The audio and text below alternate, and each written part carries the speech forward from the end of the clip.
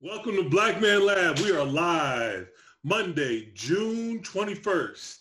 We are excited tonight. We have a great topic. One that's near and dear to us as the members of the Black Man Lab.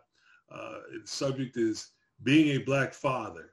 So we have some great guests tonight that will speak on their experiences of being a black father and all the different trials and tribulations and beautiful things that go on with being a black father. And I'm sure my brothers that are on with me tonight, my partners and fellow board members of the Black Man Lab will have some insight as well.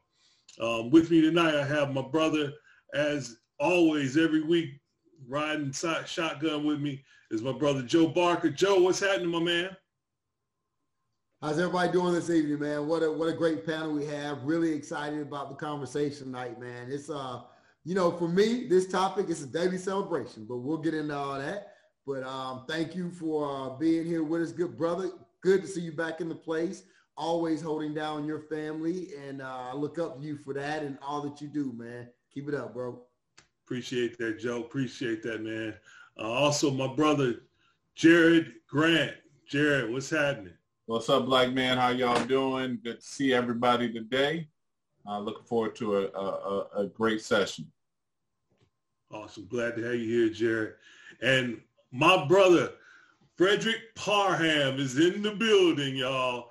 Fred, we lucky. There was a time when Fred would be here every week, but he gets so busy nowadays doing the work of the community that sometimes we don't have him, man. As a matter of fact, this past weekend, had a great event I'm mad I missed. I'm down in Florida, but I'm mad I missed the big dashiki party that he and Brother Eldridge Washington throw every year. So I know it was a stone cold blast, even in the bad weather. I know you all had a blast. Tell me about it, Frederick. How was it? Hey, great to see you, Marty, man. Sending blessings to you and the family. And the other men on the call, including my brothers from another mother, Jared and Joe. Man, personally want to just extend much appreciation, Marty, because it was a monsoon out there, brother. It wasn't the first time that it rained on Juneteenth, and that didn't stop the show then, and it didn't stop the show tonight, last Saturday. So I'm excited about the topic, man. In fact, my daughters from Maryland are still here celebrating Father's Day through the rest of this week. So I'll be on and in and out because we're over here at getting ready to have some dinner together. That's awesome, brother. That's awesome. Enjoy those moments, man.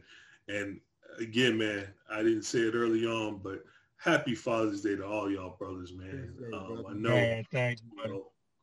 Being one that's been in the field of fatherhood, I know that it's not always easy, man, and it's not always appreciated. So I want you to know that I see you and I appreciate you and love you, man. So every week we have some traditions that we do. First and foremost, we talk about where we came from as it relates to Black Man Lab. Black Man Lab was started a little bit over 4 years ago. One of our founders, Brother Mosley Davis, and also Brother Jared Grant here, founded Black Man Lab, which started as just 4 fathers getting together with their sons to hopefully give them a different voice than their own. Sometimes we have our sons that they'll listen to an uncle, a godfather, a close friend, but sometimes they'll tune us out as fathers. And I'm sure we've all seen that. So they came up with the great idea of giving them other voices to listen to. And it worked out really well. The young men listened and started to really enjoy being in that space. Well, that grew. It grew to a point that we were meeting live over 250 Black men in the same room together to talk about different topics every Monday, just like we do here virtually, but we did it live and in person at the Andrew Walter Young YMCA here in Atlanta. Well, I say here in Atlanta, but I'm not in Atlanta. But every week, and it grew and grew until, of course, COVID hit. And so we had to pivot and figure out a new way to do it. So that's how we got to this virtual space, which, while not the same, has afforded us the opportunity to bring other people into the space from around the country. So not just in Atlanta, but we brought people in from all over, from LA, from Chicago, New York, you name it. We've had people on on the Black Man Lab, sharing their wisdom. So that's where we started. One of the things that we do every week also is we make sure that we are in a space to take on this energy and this information that we are trying to provide every week. When we meet in person, we make sure that everybody is in a space, we call it a safe and sacred space, that there's nobody that has anything that is weighing them down, and they're in a place to be able to take on information. So what we do is we get centered. And I'm going to ask Brother Fred, can you get us centered today? Absolutely, brother. It is gratifying to do so. I absolutely wanted to say a word. I saw some research this week to our viewers and listeners that this thing that we do, this ritual, has pretty much been stamped, man. If you study what they call mindfulness, there is some research that shows that, mindfulness, or the exercise of being aware of your breath, helps your overall brain and health functionality. And so we want even the youngest children to the oldest men and women on this call to practice mindfulness and being aware of the breath. And so real quick, we'll do it. No matter where you are, just assume a position where your posture is erect, so that you can feel, the maximum opportunity to inhale. And at this time on me, take a deep breath, inhale, 3, 2, 1, and exhale slowly. 3, 2, 1. Feel your shoulders drop. Last time, 3, 2, 1. Feel your shoulders rise and exhale. 3, 2, 1. And no event, program, or ceremony should start without getting centered and focusing on breath. Back to you, Marty. Thanks for the opportunity, brothers. Man, thanks again, Brother Fred. And I've been doing that practice daily now. Been on a prayer call every morning. That's how it opens every morning. And I got to tell you, that is an essential piece of getting your day started and really allowing for the goodness of the day to sink into you. We so often we wake up and especially on a Monday, we take on a burden of the week. And when you allow yourself to get centered early, there is no burdens. You don't feel it, And so I appreciate that, Brother Fred. And that's something that I picked up from you. So thank you. The other thing that we do is we make sure that those that came before us, we make sure that we bring them into the space. And what we want to do is bring my brother Jared Grant on to bring the ancestors into the space. Yes, sir. Thank you, Brother Marty. Our ancestors are so important to us. We've had ancestors that our ancestors were the originators of civilization. We say ashe to them. Our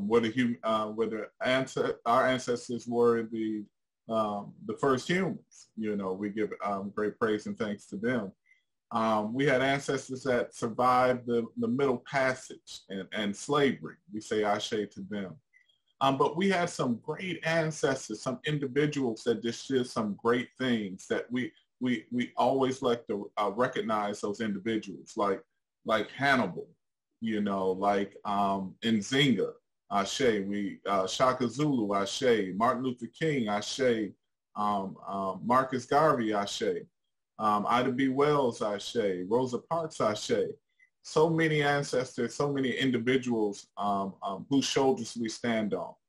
But we also have ancestors in our own family lines that we also like to give reverence to and put them in our hearts and minds. So let's take about 3 seconds to just think of those ancestors from our own bloodline, those who went before us, came before us, and whose shoulders we stand on. Just 3 seconds in our hearts and minds.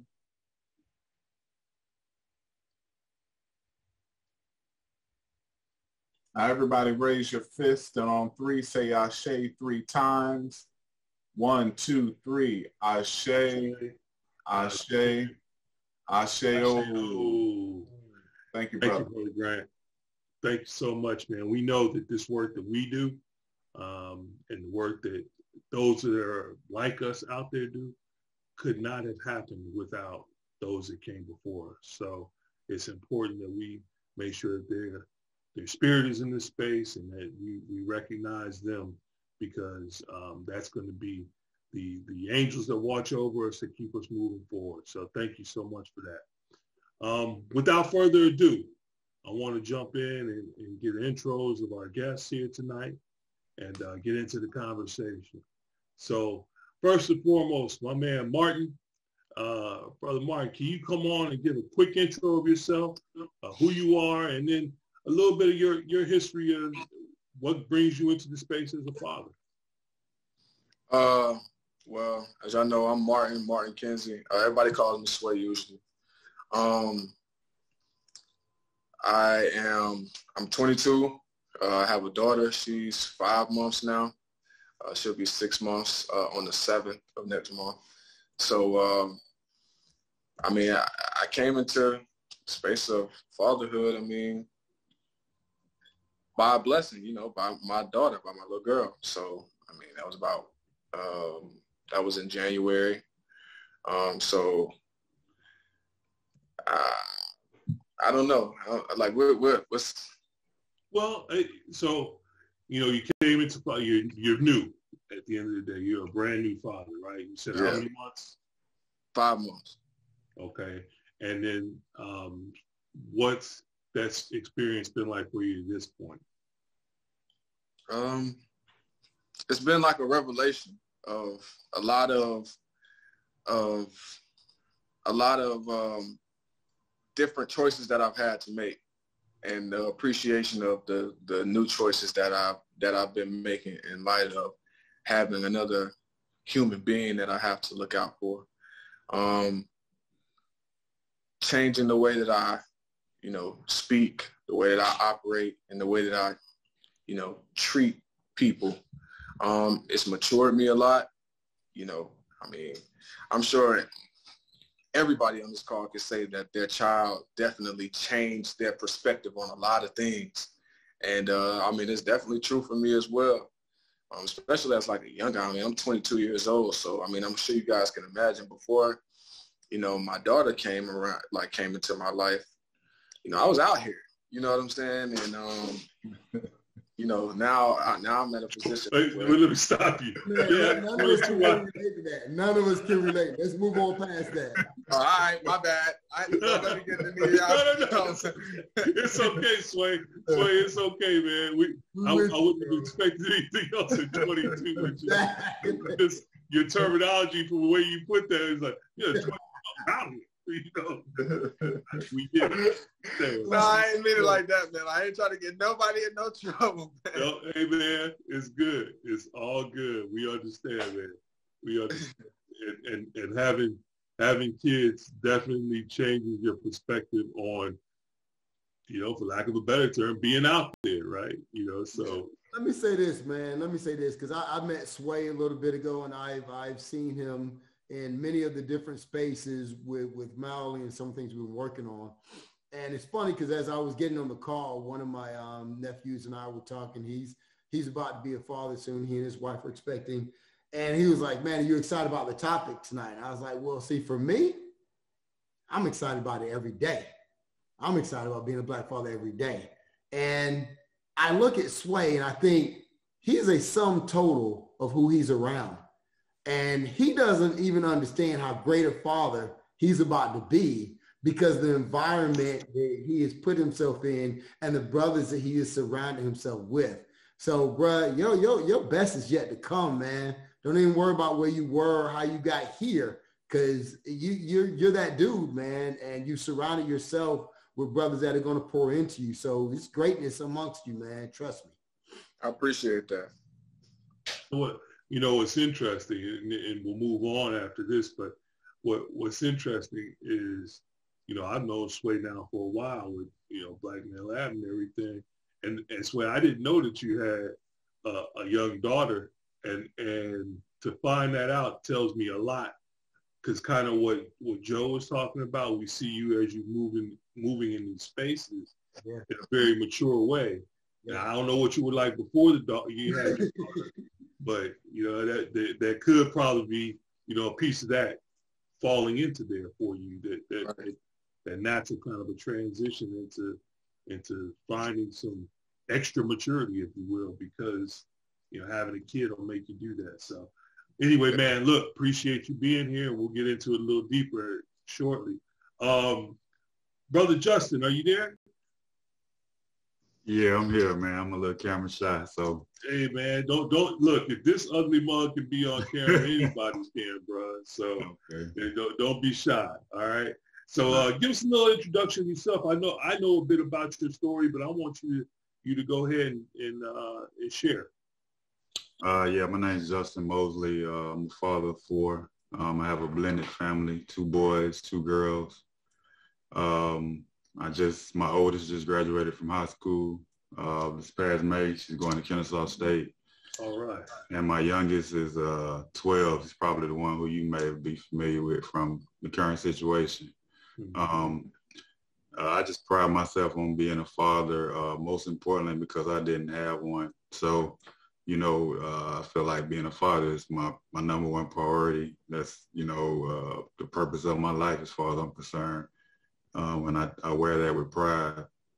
So anything and everything I can do to support my kids and make them better than me, that's what I strive for every day. That's awesome. So share a little bit about, you spoke about your youngest. And again, I know the story. Maybe the folks listening in don't know it that well. But I want you to tell that a little bit. Yeah, my youngest is 12 years old. He was 10 at the time. Back in November 2019, there was a situation on the school bus where the bus driver basically assaulted him. He jacked him up by his clothes, adjusted his body a few times, forcefully grabbed him by the face, yelled at him in his face a few times, and, basically made him look at him while he was yelling at him. It was a very embarrassing, and terrible situation that my son had to endure. And I had to, took every ounce of restraint I had in me to handle it in an amicable fashion. And it took a lot of ups and downs, a lot of meetings, a lot of emails, a lot of failed counsel, a lot of stomping in the ground, punching in the air, sleepless nights. It was very excruciating. And I ended up having to, shell out money and, incur expense just to pursue justice for my son. And then, when you think about the fact that the school district has stood behind this individual from day one, even so much as to pay for his defense, so I'm basically paying twice. I'm paying with my tax money and I'm paying with my personal money to pursue justice. And it took all of that in a year and a half and Attorney Davis's involvement just to get this guy arrested. He still gets his day in court, and it doesn't stop there. I mean, my son actually had to get on the stand and look at this guy and tell what happened to him. So he had to relive it all over again just a few weeks ago. And so it's a very painful situation that we're working through. And I just hope, that everybody can be held fully accountable for what they've done to my family. Mm-hmm. And it was last week, wasn't it, that the bus driver was arrested? Yeah, we had a hearing May 10th, and then we had, the district was playing games with the evidence we subpoenaed, so we finally got the video footage, and the court had an opportunity to view it, and we did have another hearing this past Monday, and the judge issued 2 misdemeanor warrants for the driver.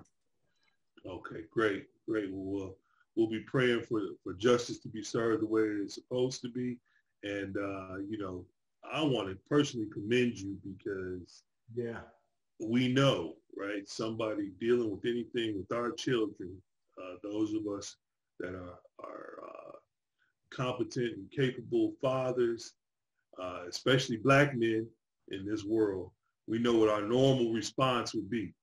Right. And you did well to maintain through all of that. And I think because of that, justice will be seen for you, and the right things will be done. So I commend you as a father for that. So great stuff, brother.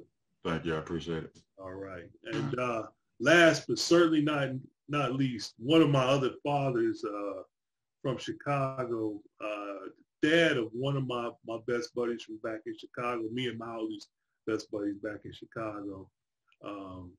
Benjamin Ramsey Sr. This man has been in my life since I was a little kid, in Mildly's life as well, from Little League on to watch us grow. And he was one of the fathers that we were fortunate to see as we grew up in a neighborhood that didn't necessarily have a whole bunch of strong fathers around, but he was one of them. So with that, Mr. Ramsey. Thank you for that generous introduction, Mr. Monaghan. Okay, Ben Ramsey is my name. Really, I feel honored that you have asked me to say a few words here. It's not, I don't know about all the different things I need to expound on, but anyway, just to let you know that I have 4 kids. I have 3 sons and a daughter. I have 8 grandkids, and I have 2 great-grandkids, a daughter and a boy and a girl.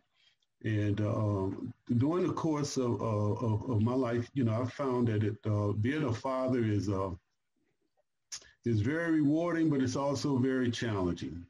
It's challenging in that you have kids, and you're used to doing things a certain way, and you want things done a certain way. And what you find is that each kid that you have is an individual. I mean, they're just as different as night and day. Each one of them have things that you have to, that you have to find out what works for each one of them. One kid you can probably look at, and they will, that will change and make them do something. Another one you might have to, raise your voice at. Another one you might have to get a stick at, So they all require different kinds of things that you have to do, and you have to be sure that when you're bringing up kids, that you make sure that one of the key things is to let them know that you really love and care about them. That's very important. And I was listening to Justin talk about the issues that he's having with his son, and it's really great that that when you have a father that stands up for the rights of their kids, that's important. Your kid will look back on these times and they will really appreciate it, to know that they had a father, and more or less, a black father, a black man that stands up for him and show him, how to do the things that need to be done in the right way. And then the other thing I'd like to say about that is that Justin has the right guy on the case there. Mosley is the right guy to be there and to provide him, because he knows how to get things done, and he's going to be looking at all the angles, and he's going to make sure that justice is served in this particular case. So other than that, I don't know what more I can say, other than I have, like 4 kids. All of them are college graduates except for one. That's my middle son, Anthony, and he only needs to go back and complete 8 hours, and he'll be a college graduate. So I'm proud of all 4 of my kids. They have great jobs. They make me proud, because of the things that they have accomplished. And even my grandkids, I have 8 grandkids, and just to see that, how each one of my kids nurture their kids, and to provide a path for them that will make them be on the right, stay on the right course. And that's important, making sure that you keep the kids on the right course, because it's easy to go astray, and like, I remember when my kids were coming up, I used to, at summertime, I used to make them read for an hour and do math for an hour in the summertime, so they wouldn't lose those skills that they had picked up during the regular school year. And my kids used to really hate me for that, but what happened is that their friends understood that if you didn't get your stuff done when your man came home, the first thing he was going to do, he's going to call you. He didn't care whether you was in the middle of running a touchdown or shooting a jumper or throwing a curve or whatever it was. If you didn't get your work done, you had to come in and get it done. And, it's interesting to note that, their friends would make sure that they got stuff done, because when I came home and I would check for them, they wanted to make sure that they didn't interrupt their activities that were going on. So that was a good thing. So even though, that I think that says a lot too as well. And again, like I said, having 8 grandkids and all of them, are doing really well. And, I love them all, and then I got 2 great grands, a granddaughter and a grandson. And, they're coming along as well too. So, so I'm real happy and pleased with that at this point. And Mr. Ramsey, I'll say this, knowing your kids very well because they're friends of mine, mm-hmm. I know that they are what they are because of your involvement in their life and the way that you were involved in their life. Like, to your point, I remember that. I remember Ben and Tanya not being able to do stuff until they handled their business at home.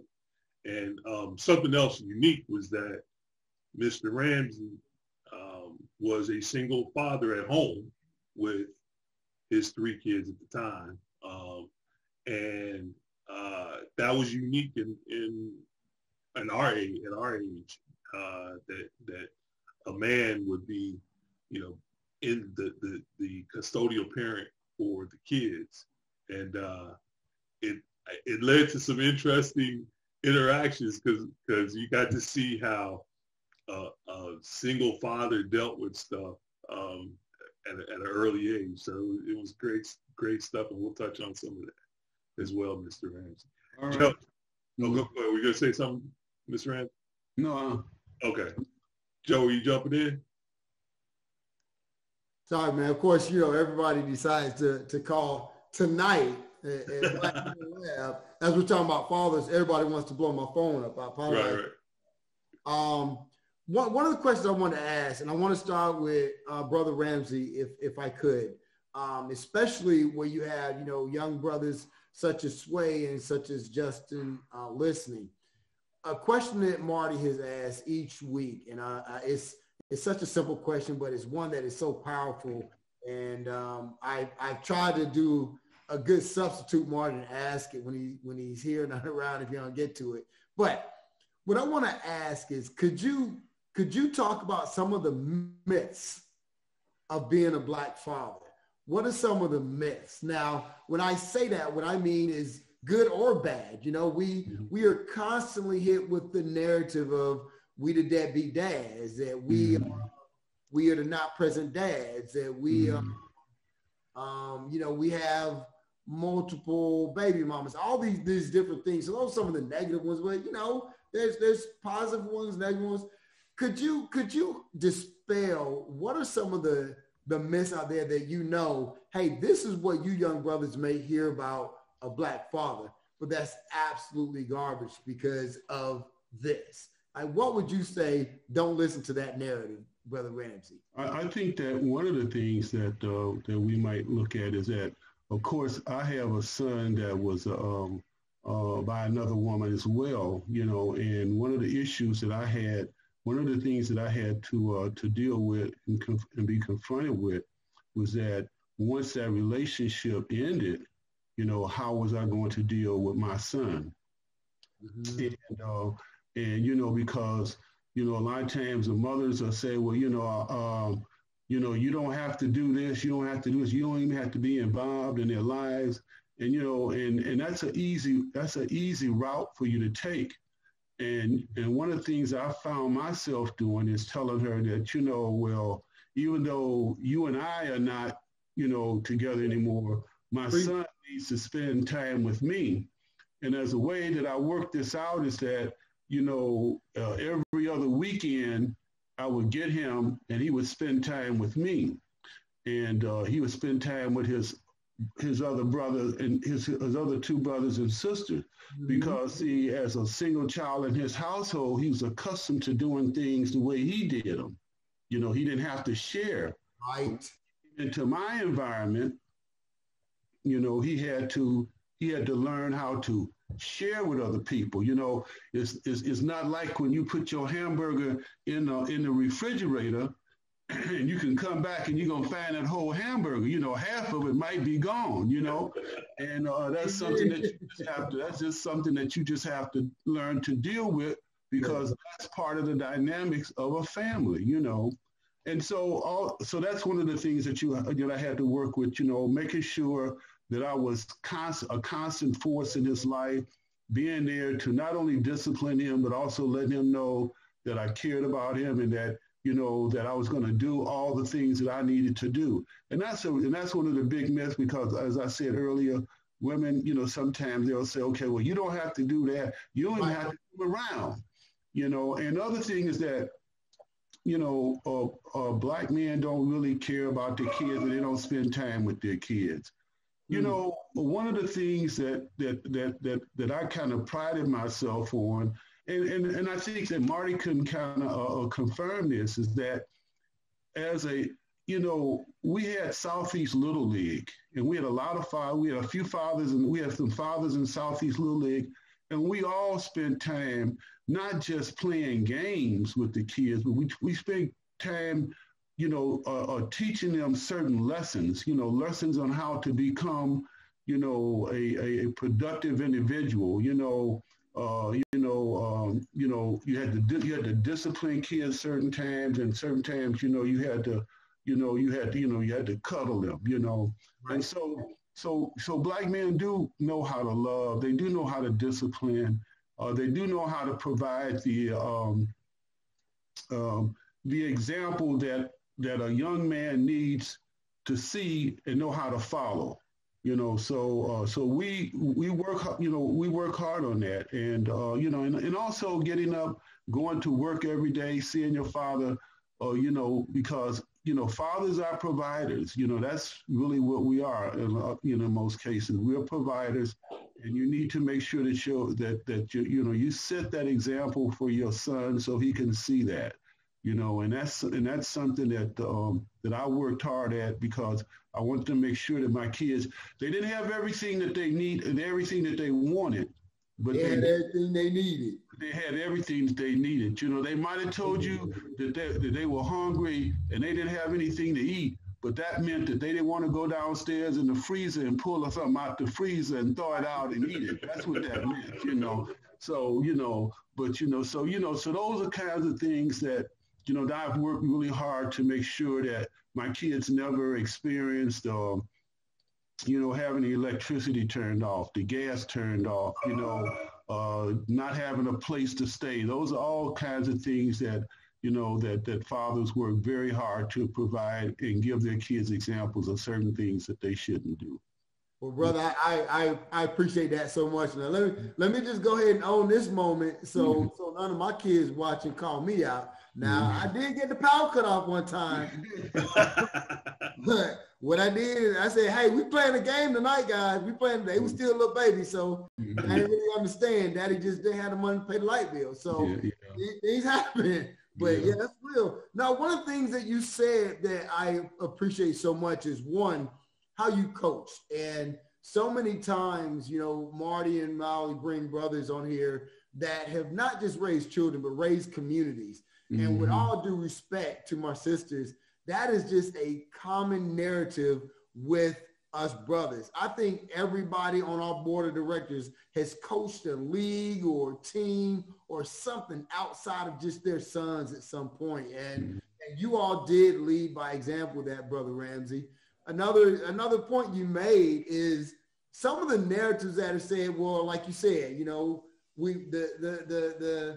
the wives, the exes, whatever it might be, might say, well, we good. We don't need you, this and that. But you fought to stay in their lives, because, we have to understand there are laws created that there are Black women that can't get government assistance if a Black man is in the house. So let's be clear, the systematic structure that is torn the Black family apart, and we don't need to buy in that narrative. So thank you so much for touching on that.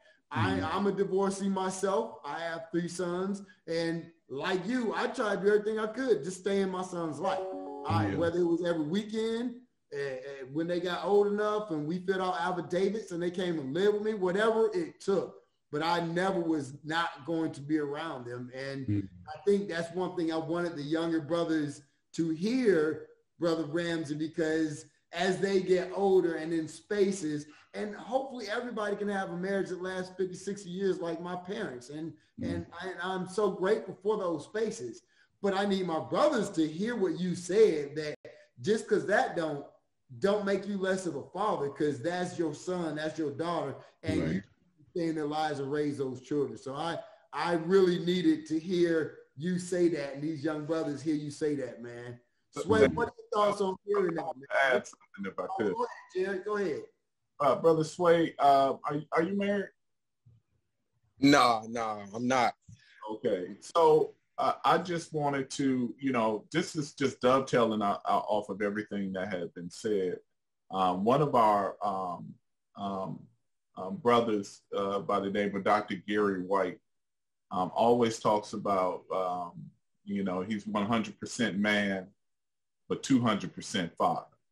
Yep. And, he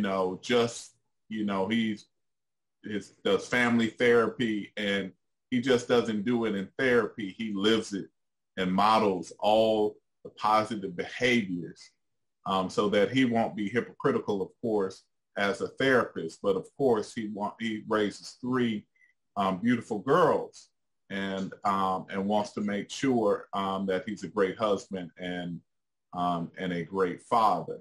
I think what I would say to you, and I probably ask you some more questions in and around it to make sure that you have all of the legality around inside of your child's life, making sure that all of those things are taken care of. Now, as Joe talked about, he's a divorcee. I'm a divorcee 2 times, married in my 20s, married in my 30s,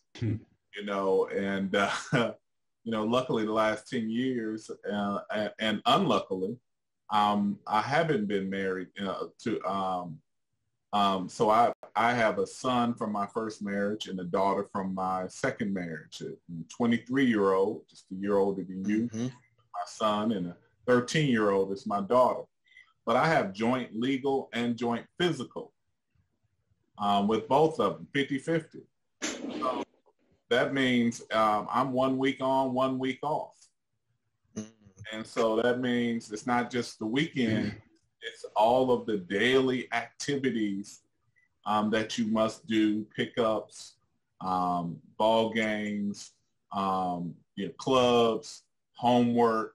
You go through all of the same things and that you're very present. And I always take Dr. White's comment, his quote, 100% man, 200% father, because you're a father no matter where you are, 24 hours a day, 7 days a week. So it's just not on those days that you have your child. It's also on the days that you don't. Sure that everything is going well and going right. And so I just wanted to add that, Joe. I just thought that would be, there's a legal part as well that you're going to want to make sure that it's done, that,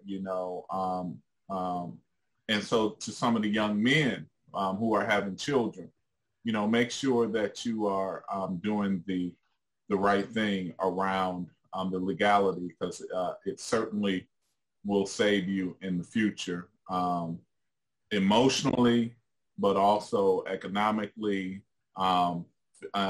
physically as well. So you want to make sure that you have those ducks in the row as well. One key thing that I would like to say that I think I probably missed on, and that is that I think that it's important that we teach our kids respect. And what I mean by that is that, we have sons and we have daughters.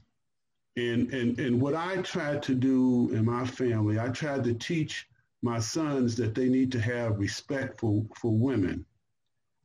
And because they have a sister, and you don't want anybody to mistreat your sister, and you don't want anybody to mistreat you. So, and then the other side of it is I taught my daughter to have respect, and also taught her to be independent. And probably today I kind of like might be, you know, with my daughter, I have a very strong daughter. She is, and Marty can attest to that. She, you know, I taught her to be strong-willed, and she don't have to accept anything that she don't want to accept. But I did teach both of them to have, you know, males to have respect for women, and the female to have respect for men. So you have to teach them mutual respect, because you don't want your boys to be out there disrespecting, you know, women, you know, because that's not going to work very well. And you don't want your young ladies to be disrespecting guys either. You know, you want them to have, you know, to treat them like they want to be treated. And I think that that's an important concept that we need to let, you know, young men and young women know as well. I have a little bit of input if it's okay. Sure, jump in, Justin. I was just about to bring you in anyway. Oh, did you have a question for me? No. Go ahead. I just want to give a little bit of perspective. I heard somebody say the young guys, and he referenced me. I am a little younger, but I'm well versed when it comes to being a parent. I have a plethora of parental situations. Like I said, I have a blended family. I too was a single parent with 2 boys prior to my marriage, so I've experienced that. I also have a stepdaughter, and I also have a child who didn't live in the home with me. So any situation you can imagine when it comes to parenting, I pretty much went through it. I do have custody of my 2 boys, and it was a very tough situation. So my advice to anyone young or anyone not in a marriage or anyone having any issue with their child is just to own that relationship, right? That doesn't mean it's a dictatorship. That doesn't mean you call the shots. That just means you take full control of your relationship with your child. Don't let the courts or don't let any other party dictate that, because you're going to be the one that has to deal with the outcome.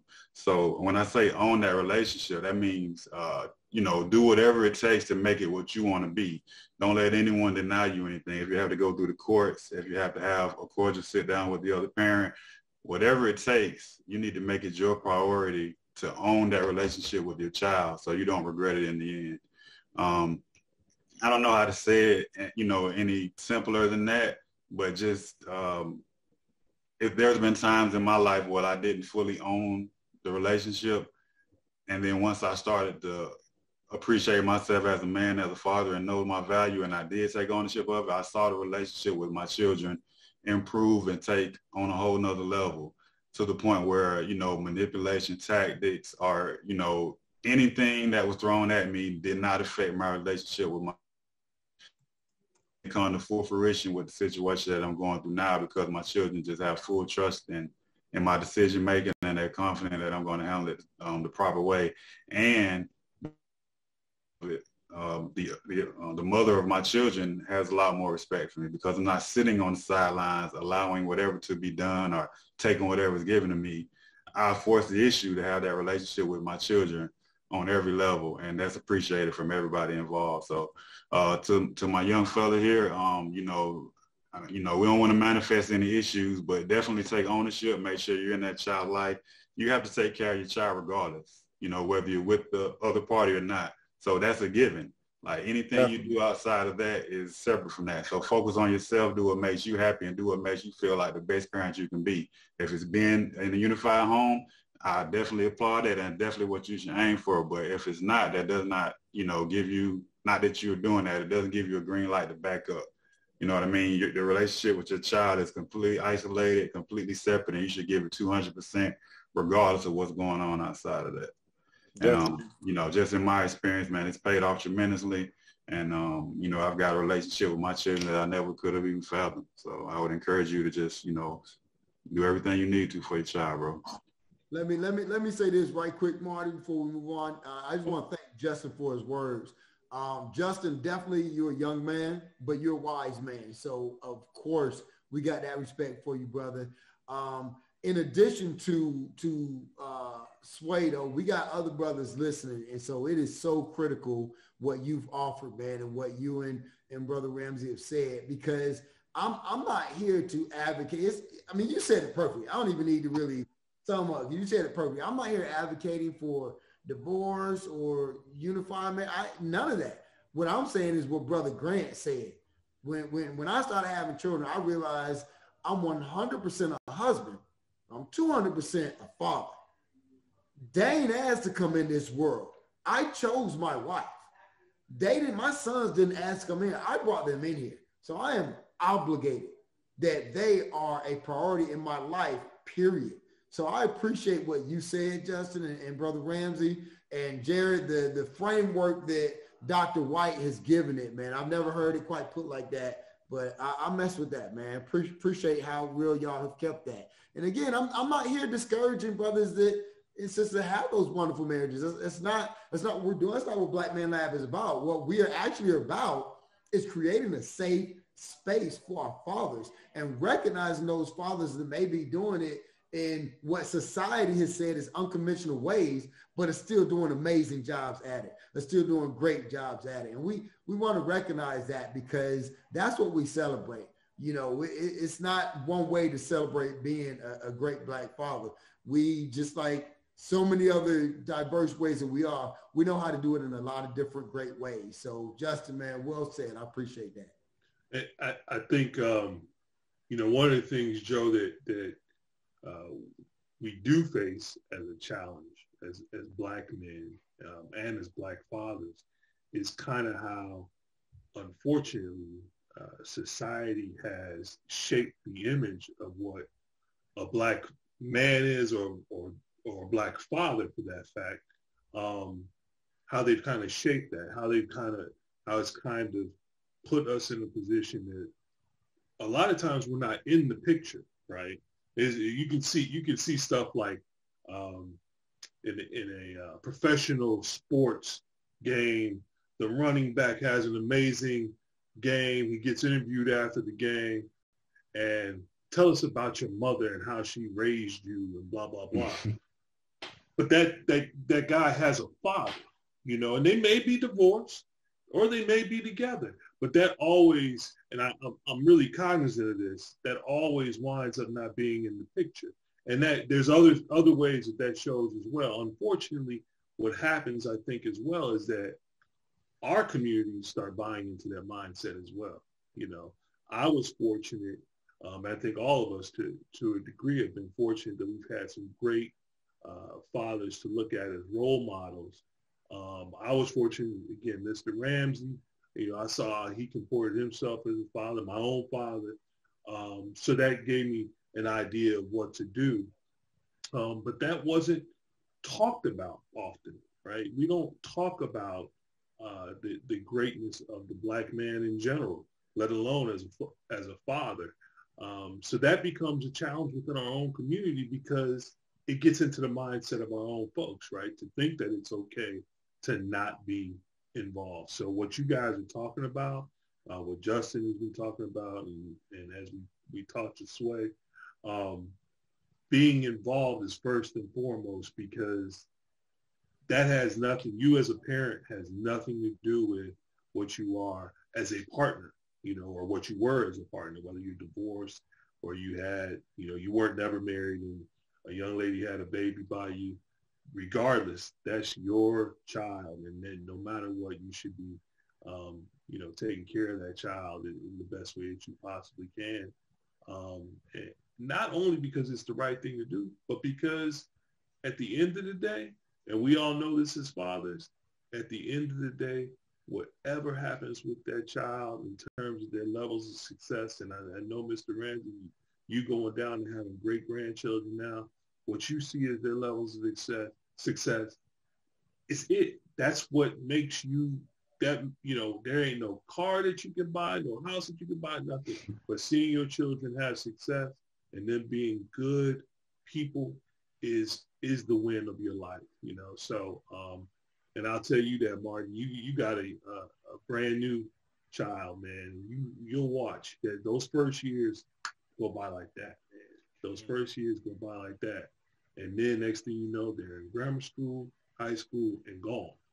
And all you can do is pray that you did everything that you possibly could do to instill all the right things in them. So That's the win for us. So anyway, I want to keep going with the conversation and want to talk about what you have seen.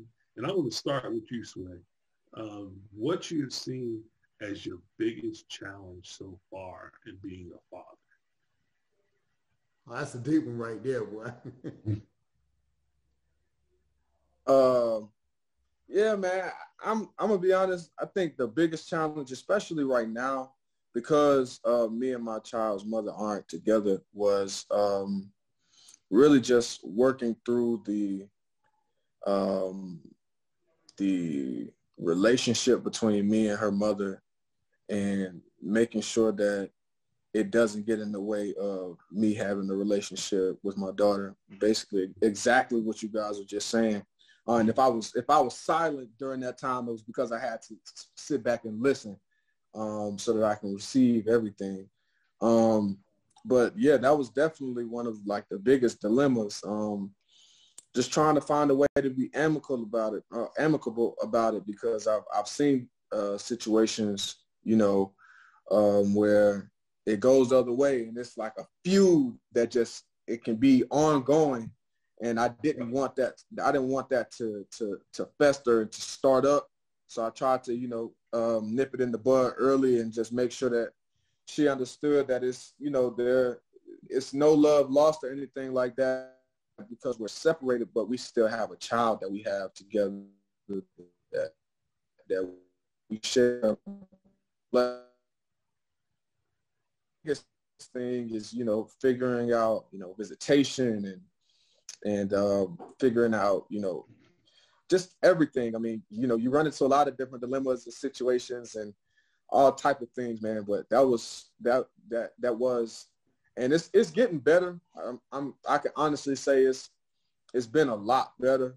And I think it's because I'm working through a lot of the legal aspects of it. I'm not completely through it, but I've already taken a lot of steps to work through the legal aspects. So now that she sees that, and now that that's something that's on the forefront of her mind, because I'm coming at it aggressively, like Justin said, was it gives her a different level of, okay, he's serious, because she did come to me with the same type of ultimatum, like, oh, well, you don't have to be you don't have to be around, you don't have to, you can go and live your life and do your thing, because I know you're young. She's older than me. So she's like, I know you're young, and just a whole bunch of things. I'm just like, man, that's not me though. You know what I'm saying? It's like, at the end of the day, I wanted a baby girl. So now that I have, it's no way. I mean, I don't care if it was a girl or a boy, like, it's no way that I wasn't going to be around to help my child mold into the great person that I know that she will be. So let me say this right quick, Sway, because I love how you just unpack that. We have, again, I'll always give credit to those that have been married for, decades and together. And any couple that's been married, 10, 20, 30, 40, 50 years will tell you it's work, it's work, it's work. Well, a lot of that work is raising children. And so what I want to say, man, is the narrative of, well, man, it's not worth it because me and mama aren't together. Da, da, da. It's all work. Parenting is work. So what you're navigating through now, I just want to give you some personal reassurances that bruh, just if you were married, it may not necessarily be any easier. Just to be totally transparent. It may be a different struggle. It may be a different context of a argument or what have you. It may not be as much court, but it may be finessing something else. But what you're trying to do is be a good parent. And that's always, I truly believe that there will always be forces that want to work against we as Black men specifically to be good fathers. And I am not saying that them forces are Black women. I'm saying those are forces, period, that will work against us. And you're always going to have that fight and that struggle, and just keep being tenacious. Because how you explained it, basically what I heard you say is, it doesn't matter. Like, I want all the smoke. Like, this is what I wanted. And so whatever I had to do to be in space to raise this little girl, that's what I'm going to do. And I think that's the mentality that you have to have as a parent, period. Definitely. Yeah, I think just to add a little bit to that, Joe, back when I got divorced the first time, the mother of my 3 kids, it was tough for me because all I could think about was my mom and dad are going on their 60th wedding anniversary in August. So that's all I could think about that I was going to be, and so when that didn't happen, it screwed me up pretty bad that I didn't know what to do. And in the middle of that, I was fortunate that I had some counseling, and the counselor said, your marriage may be over, but you also may be a better father now because you were in an unhappy relationship.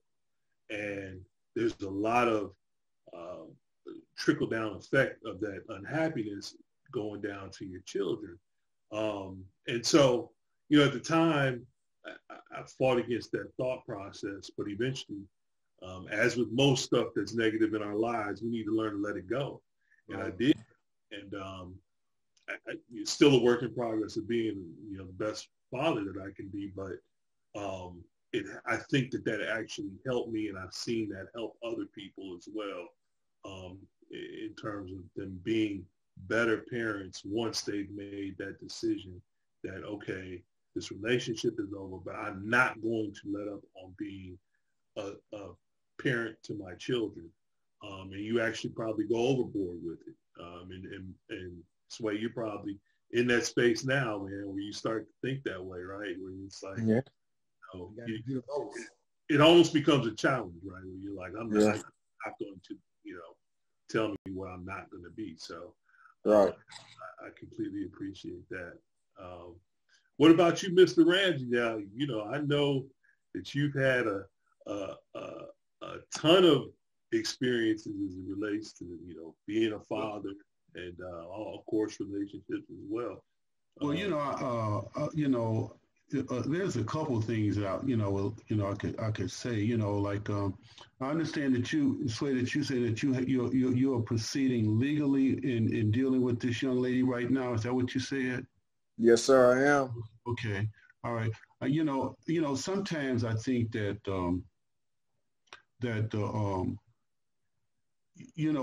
again, it depends on the person. And I was lucky that I didn't have to proceed in a legal way. I just was able to work things out, because sometimes I find that when you go to somebody and you ask them what they want, they're going to tell you a lot less than what you think that you were going to give them in the first place. I mean, honestly, that's what I have found. You might set a figure in your mind that how much you want to, provide on a monthly basis for your kid, and if you keep that in your mind and you ask them what they want, it'll probably be less, in most cases, because you're gonna put things out there because you want the best for your kids.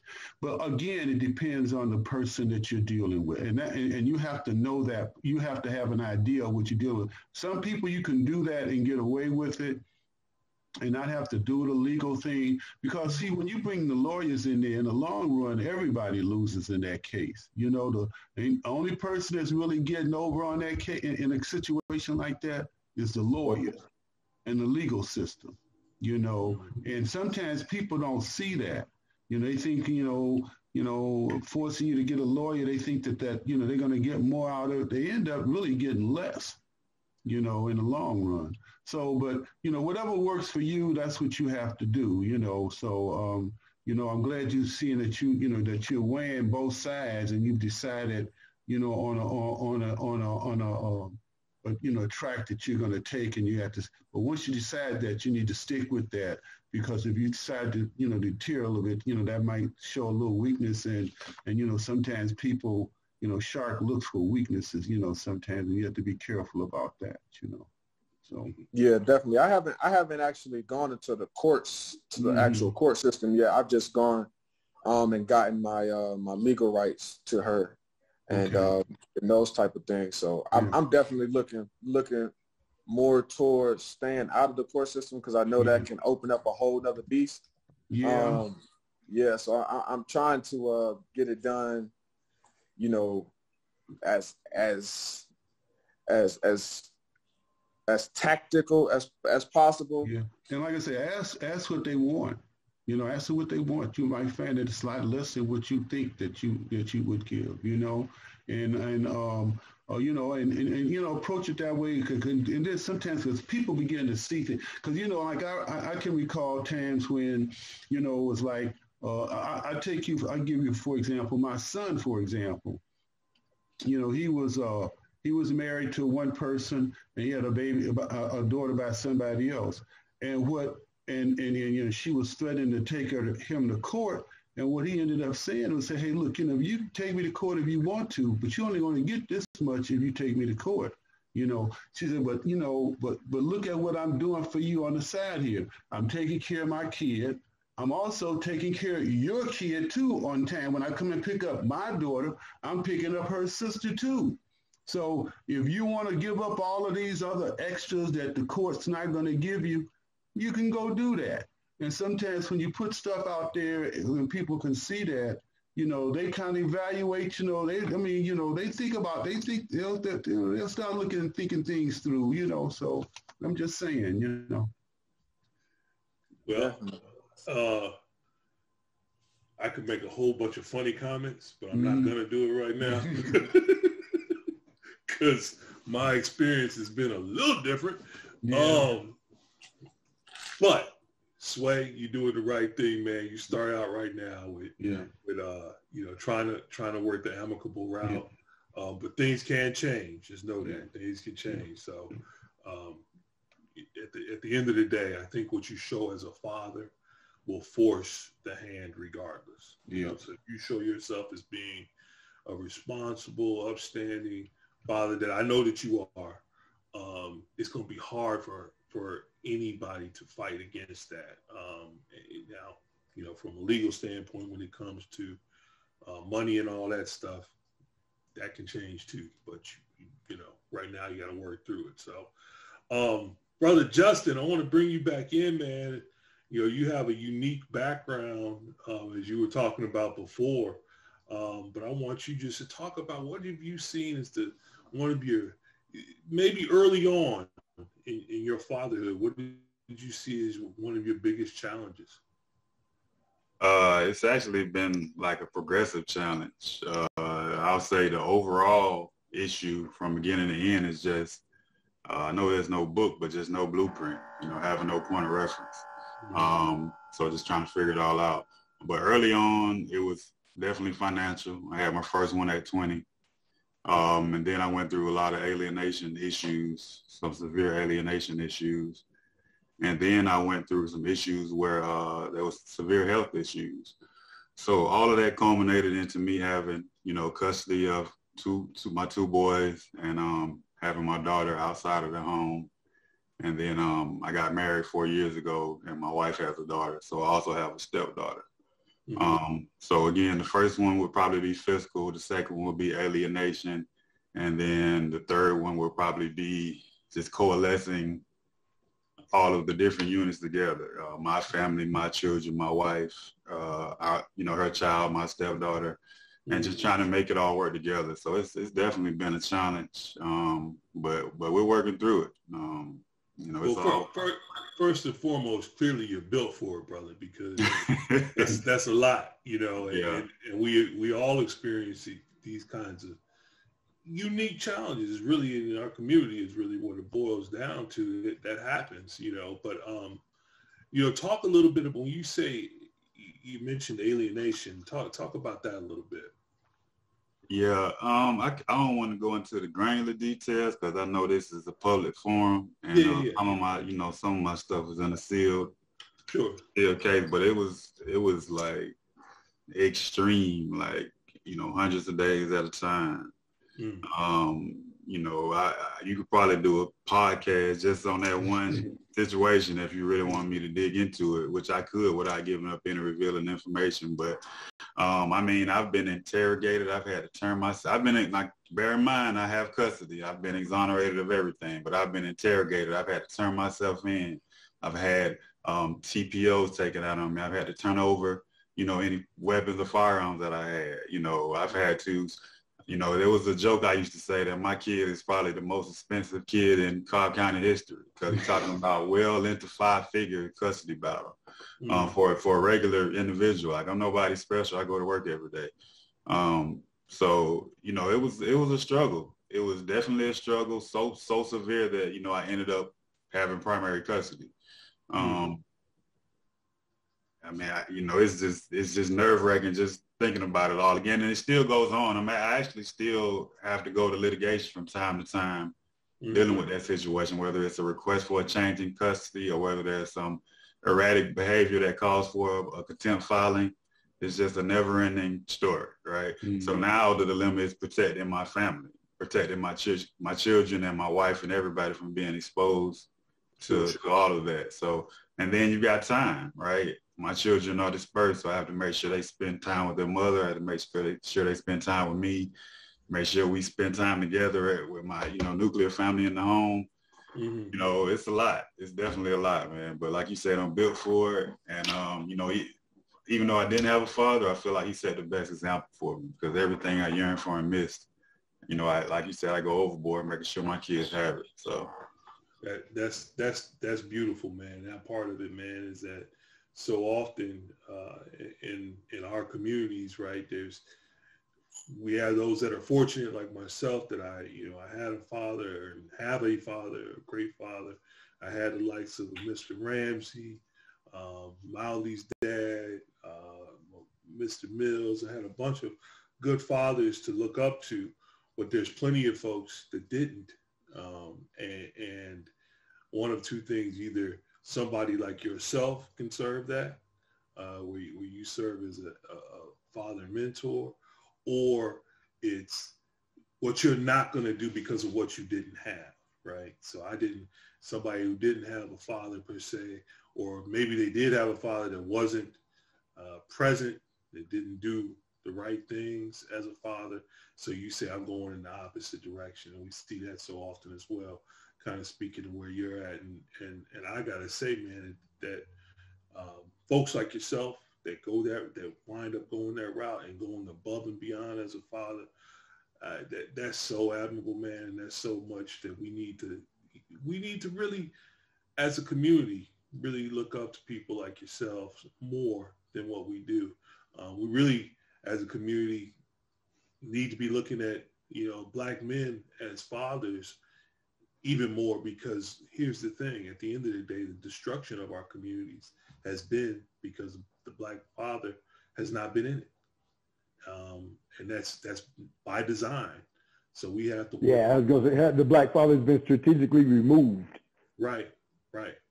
So, those of us that have been in it, trying to do the right thing, we don't know, as somebody said earlier, there's no playbook for it. There's no textbook for fatherhood.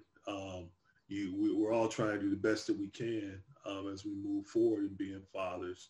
And all these different challenges that come to us as Black men, it's just different. It's different than what the others experience, right? We have to be concerned when we're in the car, when we're driving as parents. We have to be concerned with our jobs. Sometimes we have to bite our tongue, right? In our place of employment, because what the images can be and how quick we can lose those jobs, and then that affects our families in different ways. So other communities don't see that. They don't experience that. So we have to be very conscious about it, and we have to be very almost infectious with it, for lack of a better word, meaning we need to be infecting other Black men in our communities to make sure that they want to be where you guys are at, right? Ultimately to be where Mr. Ramsey's at. I didn't realize, I knew that you had, your grandchildren had children, but I didn't realize that you are a great grandfather now, Mr. Ramsey. You a young great grandfather. So That's beautiful, man. That's where we all want to be. Well, I'm 74. I don't know whether that's young or not, but that's young, man. That's young. That's young for being a great grandfather. Yeah, that's for sure. Yeah. So that means you know those two great grandkids. That makes Anthony the grandfather. Yeah. Now, that's his second youngest son, who's like my little brother. So that's really funny. And Ant is a great dad. He's a great. So, fellas, we are up against the clock. We end sharply at 7:45.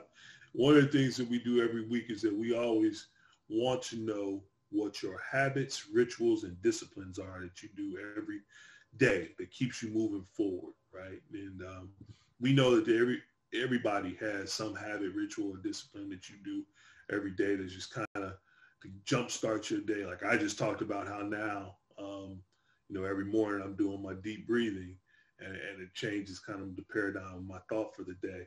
So I'm going to ask you guys, what are your habits, rituals, and disciplines that you do every day to keep you moving forward? Martin, I'll ask you first, brother. Well, I picked up some new ones within these last probably like 3 months, just because I feel like I've been having a lot going on. So one of them is like first thing in the morning, I don't check my cell phone.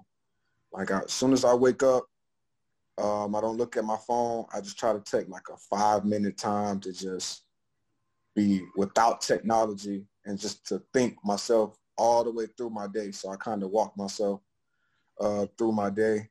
And then I start picking up my phone, and then, I start my day and I go through my, my daily routine. But that's my biggest one. So I guess that meditation through the day kind of sets me up, or the meditation early in the morning sets me up for the rest of my day to kind of keep my thoughts cool, calm, and collected all the way throughout. So I like that. And I had said some time ago that I was going to stop doing that every morning. Our natural thing is to grab that phone. I realized once I realized I was doing it, I had to be intentional about like not grabbing it.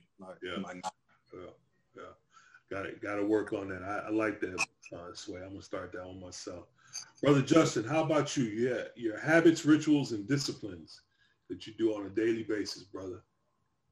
This is like a revolving door. I hadn't settled on anything, but right now, I have a lot going on. I'm always moving. I'm a real anxious person, so I don't have much patience. So I have to put mechanisms in place to kind of force myself to teach myself patience. So right now I got like a little garden in my back porch, and I go out every morning and prune it, water it, stare at the plants for 5-10 minutes. Then I go out front and water my flowers out front, and then I walk around the neighborhood a few times. Just something that doesn't matter, doesn't require a whole lot of attention, a lot of effort. Just something relaxing that I have to force myself to wait on the vegetables to develop or the flowers to bloom and things like that. So just thinking about that over the course of the day and looking forward to it every day, just giving me a little bit of peace that I haven't really been able to find anywhere else. So I like that a lot, man. I used to have, I don't have a garden now. I used to have one.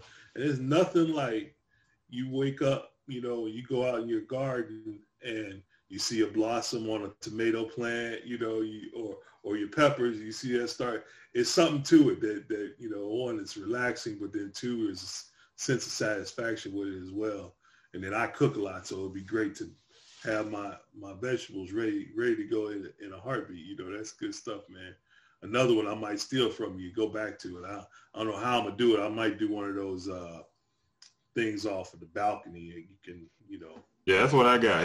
I started off with just small on the balconies just to get started, and I probably move to the yard next year. But yeah, it's just small, 4x4 box with some dirt in it, man. Nice. I'm gonna steal that. I'm gonna call it my Justin box. All right. Mm-hmm. Mr. Ramsey, habit, rituals, and disciplines. Well, usually my day starts by being in the presence of the Lord every day. Mm-hmm. I get up in the morning, and the first thing I do is do my daily devotional. And that's the way I start off my day. try to get myself in the right frame of mind and dealing with things and realizing that regardless of what happens during the course of the day, it's nothing I can do to change those things. I just have to deal with things the way they come, and stop stressing out over a lot of stuff because it's not going to make a whole lot of difference. So getting in the presence of the Lord kind of helps me in that direction. So that's usually what I do the first thing every morning. Mm-hmm. Mm-hmm. Mm-hmm. I like that as well. And again, I'm with you on that. I know the brothers on this call are that same way, where we work on making sure that we're in the space of the Creator every day. Most definitely. And I think that when you're in a space to release and know that you are not in control of everything, and you show gratefulness for that, then that's a great way to start your day. That goes for me hand in hand with the deep breathing every morning. So I appreciate that one.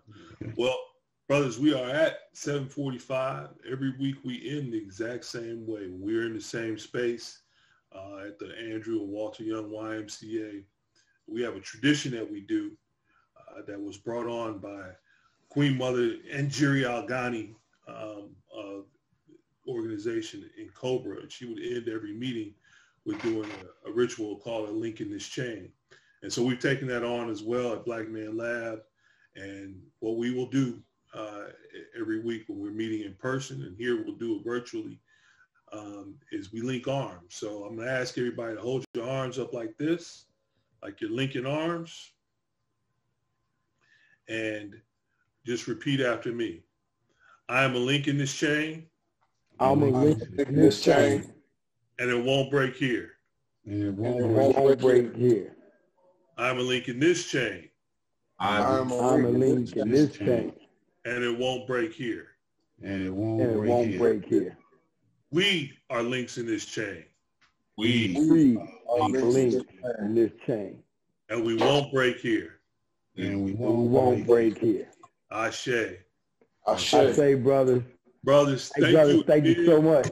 Appreciate y'all, man. Thank you so much for sharing and sharing some deep details of your life. We appreciate that, because maybe that will talk to somebody else out there that's going through some of the same stuff that you guys are seeing or have experienced, and help them move forward. So thank you for your perspectives and your points of view. It was important that it was diverse like this, fellas. I really, really appreciate that, gentlemen, so much.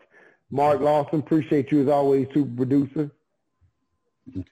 And thanks for inviting me. I really appreciate it. It was enlightening for me to listen to some issues that other folks are having as well, so because we all have them, Absolutely. Mm-hmm. Thanks again, Mr. Ramsey. Right. I appreciate Justin, you guys. All right. Sway, we see y'all, man. We see y'all. All right, see y'all next week, brother. Love y'all, man. Love y'all, brother. Peace.